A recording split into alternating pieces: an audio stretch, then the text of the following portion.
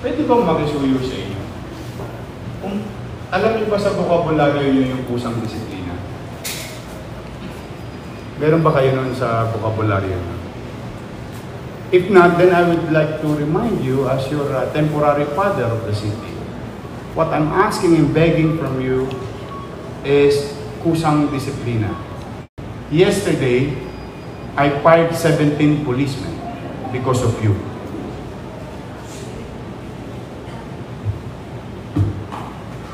Throw them out of the city.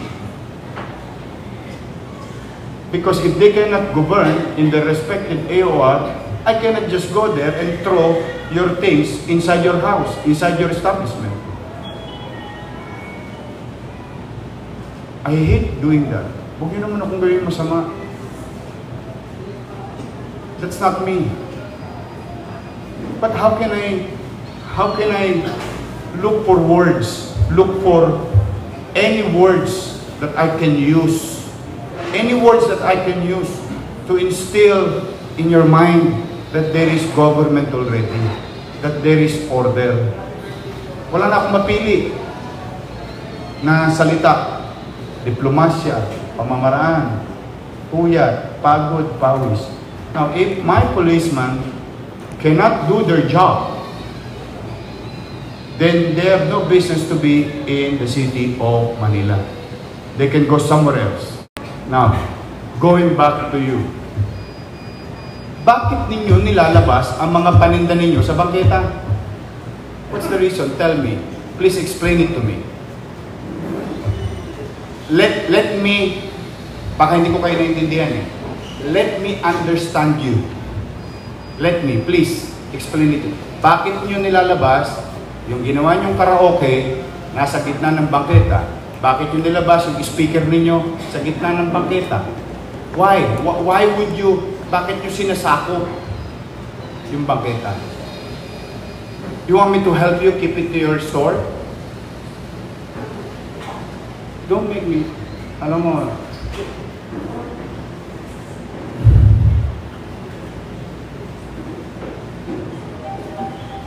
I always pray to God to give me enough strength, emotional and psychological strength to understand you, all of you guys. But I cannot take it clear. Nakakaparada kayo. Pinagbabawal sa akin ha. Para alam nyo lang ha, pinagbabawal sa akin, magbaba kayo ng gamit. Sabi ko, no. Allow them. Because the city was designed in the old days. There was no parking space for them. Allow them to unload their products. Don't clump it. Hindi nyo naman hiningi sa akin yun. Pero bilang pamahalaan, alam mo yung, hindi yung usapang laway, yung mas marami yung press release kaysa sa action. Sabi ko, no. I know it's mabuhay din. But you allow them to unload and load. Don't make them park there for 3 hours. No parking. But you allow them to load and unload because walang disenyo sa raon ng building na pwede may pasok yung sasakyan para mag-unload. Kaya nga usok-usok kartilya dun eh. Kasi yung iba nakaparada sa building, doon na nagbubudega, ibinababa. I know your business. I know Manila, sort of say. Yeah, maybe not 100%. But I know, that's why I know how to address it. Even though my attention is being called, just to protect you. Protect your business. Alam niyo, pumanatag kayo. Now, bakit naman, inalis ko yung nasa kalsada, kayo naman ang pumalit? Why? Tell me. Please make me understand you.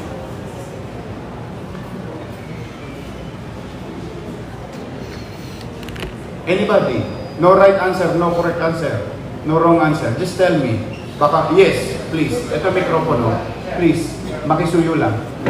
You're here. Ayaw ko yung pahabain ng oras ninyo para makabalik na kayo sa paninda ninyo. I just want to be clear our lungs. No? Yes, please. Bali, sir, yung mga display po kasi kaya nilalagay po sa bangketa. Karaniwan po maliit yung tindahan. Tama. Yun po yung, syempre, para makita ng mga customer po. Pero, meron namang hindi naman lahat po sinasakot. O sige, gusto ko yan. Pagdaanan niyo po kami kahapon eh. O, gusto ko yan. Gusto ko yan, ha? Hindi lahat sinasakop. Nilalabas namin sa bangketa kasi maliit ang tindahan namin. Then, sige lang, okay lang. Para at least alam na. Tanong, yung bangketa sa inyo, hindi. Why use it? Now, you tell me again. Yung bangketa ba sa inyo? Hindi po. Para kanino yung bangketa? Daanan ko ng tao. Salamat naman na unawa mo. Ngayon, will you continue to utilize it? Hindi na po. Salamat naman. O next, ano pa yung isang sinabi mo? O yung bangketa, o yung malilitang stores. Opo. Talagang ganun eh. Mahal po pa sa rawang eh. Kaya nga kahit maliit lang. O, kahit maliit lang. O sige, ganito naman ang gagawin kong katwiran. Pagagamit ko sa vendor, yung tapat ng tindahan mo, papayag ka. Hindi po. Oh, ba't mo gagamitin? Di mo, di ba? Ginamit mo para magtinda ka. Pagamit ko ngayon sa ibang tao, ayaw mo. Kaya sabi ko, the sauce for the gander is the sauce for the goose. You should be happy. Nakadadaan ng tao. Mas maraming foot traffic, mas marami possible na kliyente. At alam ko naman, may suki kayo. Yung pwesto sa Raon, pwesto lang yun. Tama, mali. Di ba darating na lang sila rito, tumawag na sa telepono, uy, order ako, sa Kabanatuan ako. Tama, mali. Oo naman. Pare-parehas natin alam ang negosyo natin. Yun yung point ko. Kasi alam mo bakit? Diyan kayo masasubject sa kotong. You are the one exposing yourselves. You want me to govern? You want me to clear corruption? Kayo ang nagtutulak sa mga tao ng pamahalaan. Nabigyan kayo ng porbetsyo. Bigyan kayo ng pribilehiyo. At ang kapalit nun, PPR ka.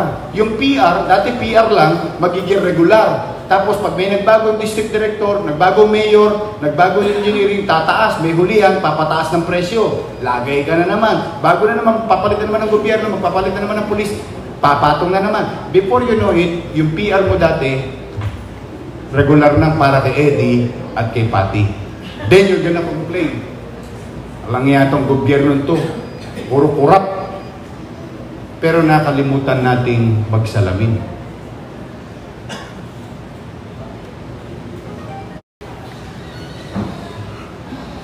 You want to continue your business in Raon? Are you sure? Yes, sir. Peacefully? Yes. Fairly? Yes. You want? I want to. Alam niyo bakit?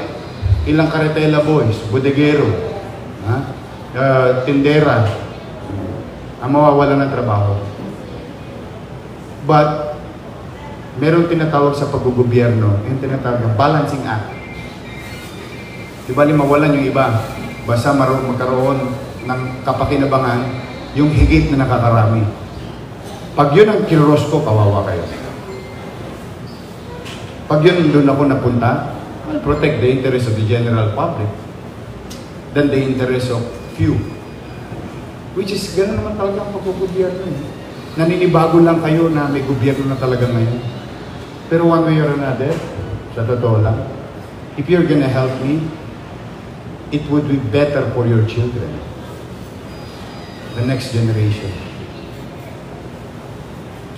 At ang susunod na magtitinda ron, marunong na magtagalog.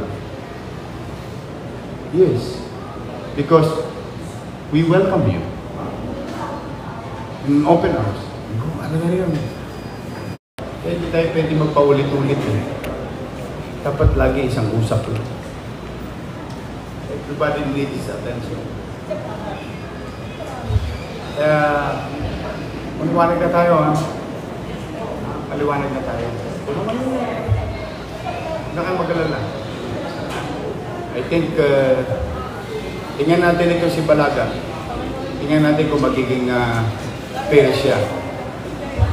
Yeah? Dahil ako, the entire round cost 17 policemen. 17 policemen will be out of Manila because of Raon. See? Kasi seryoso eh. Seryoso gobyerno. Ngayon, pag hindi sila nag-perform, you know, I keep sending them somewhere else until I find policemen who knows how to govern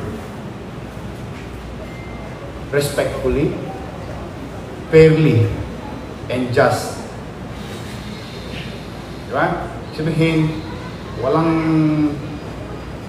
alam mo yung tapao, kayo, mga malawak ang pagtingin dapat, pantay-pantay. Okay? Pagsuyo lang ha. So anyway, we'll give financial assistance to our constituents the next building. But thank you. I hope you don't mind me talking to you directly. Basta you're always welcome here. I would assume maliwanag na tayo sa isa't isa. Ang presumption ko bago tayo maghiwa-hiwalay, tutulungan niyo ako. Yan ang presumption ko ha. Then I'll do my best to govern fairly and squarely.